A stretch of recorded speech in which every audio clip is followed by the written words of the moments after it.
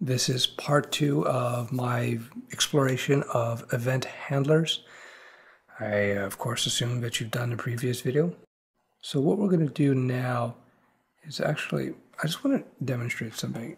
You notice how I was able to use this JavaScript here inside the event handler.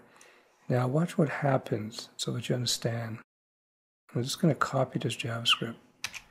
I'm just going to put it out here in the middle of the page willy-nilly so that it just seems so you see what's happening. Okay, Firefox wants to update. I'm going to say don't bother me, I'm teaching the people here. I'm just going to hit refresh. You notice now our first script work, I do a mouse over, but you notice see the code here? Watch this. See the code? Now the reason this code is showing up here, just being printed to the page as normal text, whereas over here, it's actually being fired off as JavaScript. Well, first of all, let's look at the source code. You know, it's P on mouse over. It's going to be in the source code. Huge page source.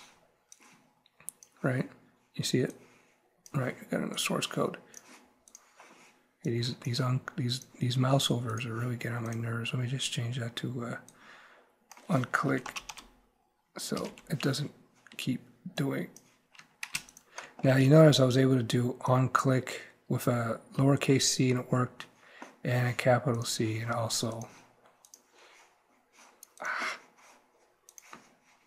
there we go. Thank you. See, capital C worked fine too. In JavaScript, there's a convention where they like to name function names and event handlers and so on with this camel case method here. This is called camel case because it's in between each word, the next word has a capital. On click, that's camel case, like a hump, right? This is no hump here. Capital C makes it look like a hump. On click. I mention this because later on, when we're getting deeper into JavaScript, in certain parts of JavaScript, it's case sensitive. It may not respond to this where it's actually looking for this, if that makes any sense. Anyway, just understand this is camel case. Understand how this has to be, you know, for this to run, it has to be within script tags. So just to be totally clear, script, I go language, let's say JavaScript, and close it off. You see how Dreamweaver makes it easy for us. Now watch what happens. You're going to see how this alert, I'm just going to go automatic. This alert gets fired off no matter what because it's not in any event handler. It's not in a function. We looked at functions briefly. This just gets auto-fired. So let's just load this up, refresh. Whew. See, automatic alert. Whereas this other event, the don't click on me one, where I have to click, I'm going to click now. I'm clicking. See, out you click me. So you see how event handlers, in a way, allows you to control when a particular piece of JavaScript actually happens. Does that make sense?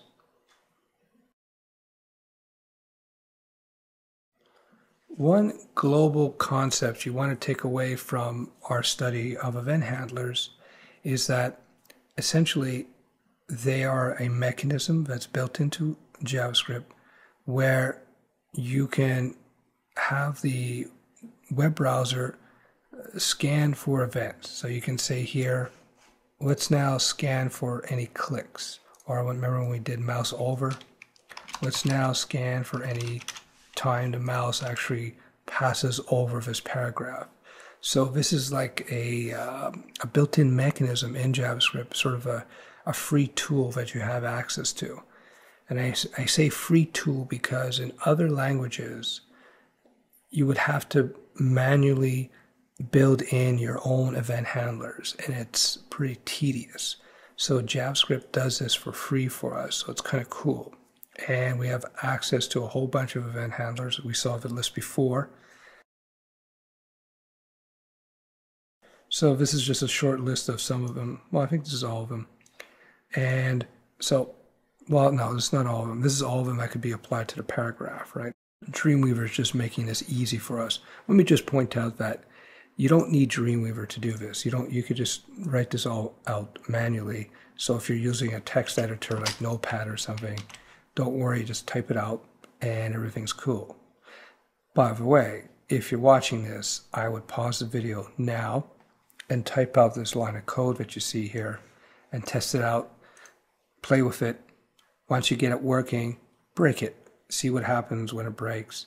And this will go a long way to helping you learn how to code. Let me just nail that. I want to look at the body tag and look at event handlers on the body tag. So I'll go on. So you notice our event handler list is different. On blur, error, focus, on load is on page load, on resize when the page resizes, on unload, etc. So you see that the list of event handlers really depends on the particular element that you're applying the event handler to. That all said, on the body, typically you're going to use the onload. When you're programming, you have to understand the whole process is bug prone, bug filled. Even when you really know what you're doing, you're always going to be coming across situations where it doesn't work the first 5 times. And you got to figure out why. And this is normal. It's par for the course. People with 20 years experience still run into problems. I've been programming for many, many, many years now. And, you know, what can you do?